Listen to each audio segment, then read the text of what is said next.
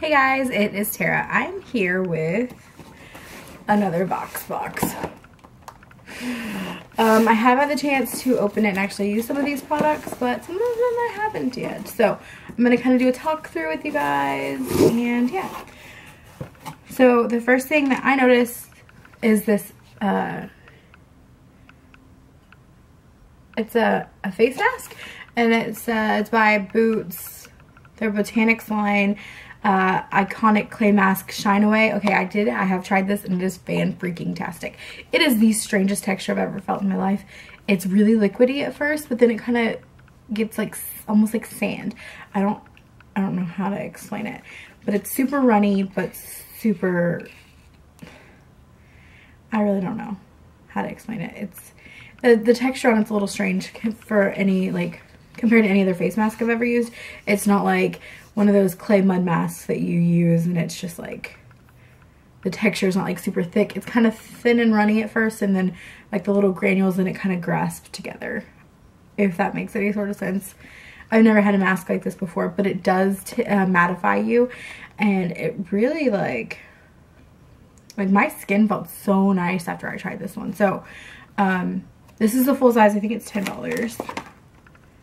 Yeah, $10. You can get Boots at Target right now. And mine, I just saw this and got one for one of my friends. So I know that it's actually out and available.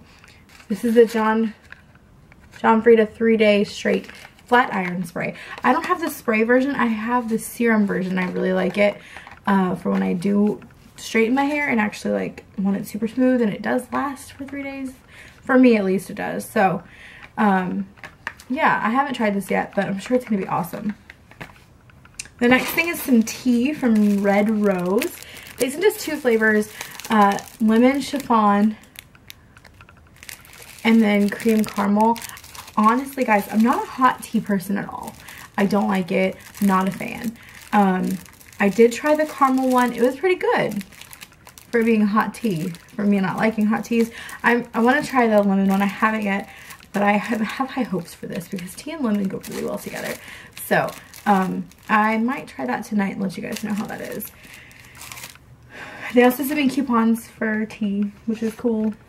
But I haven't found this brand here. I keep keeping it, like, I keep looking for it just because it's always fun when they send me a coupon if I can give it to somebody else who I know will use it.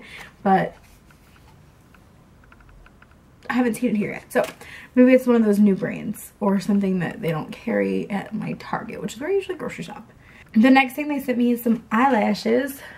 These are by Kiss, and it says, "Look so natural."